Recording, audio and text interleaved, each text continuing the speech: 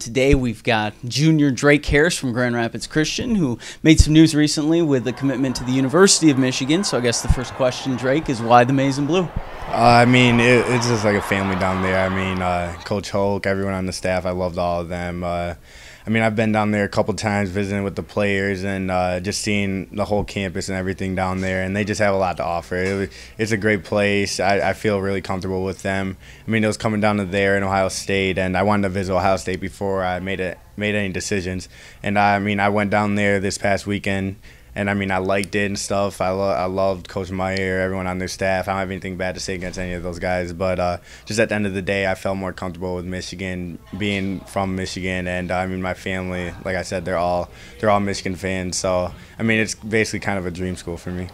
You had thought about making a decision probably later on in the fall. You accelerated it. Was it just a matter of this is right for me and it's time to be done with the whole process? Yeah, in the fall, I would probably have I have my official visits and stuff, but I wouldn't really have that much time because I have football on Friday night, so it'd be hard to get flights out to go see the games on Saturday. So I kind of just wanted to get it over with. The recruiting process is kind of stressful. It's fun at first, but it gets stressful. And once I found the right place that I think I could be at, and that's when I decided to commit to Michigan. What about for your off season? What are your plans? Obviously, you're now putting basketball on the back burner. So what's the goal for you guys as you look to defend a state championship?